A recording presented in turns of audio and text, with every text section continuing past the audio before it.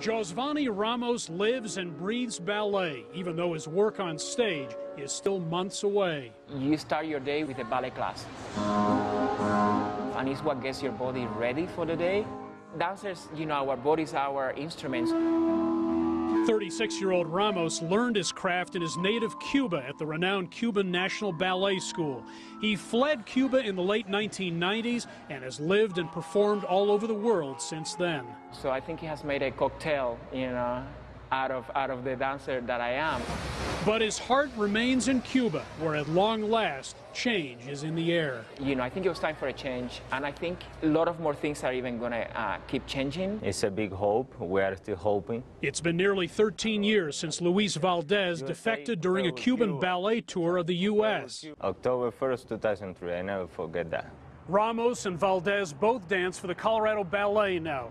Like many who grew up in Cuba, they've watched the transformation of the island from a distance. This past March, they saw something on TV that was quite startling. The U.S. president was in Havana. For those who experienced years of tensions between the two countries, it was almost unimaginable. I think if anybody could have done it, it was Obama. It was exactly the right time. I was at home with my wife sitting in the couch. I was so emotional, man. And I'm sure many people like me in Cuba were like me crying because we've been waiting for this moment for many, many years.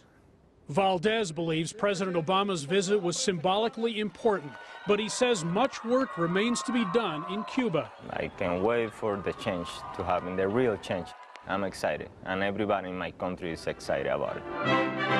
Ramos says the U.S. has much to learn from this new relationship, an emphasis on the arts being one.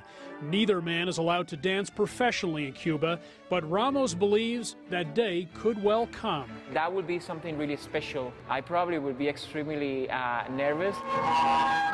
A new season is just around the corner for these dancers and for a place that two of them, in some ways, still consider home.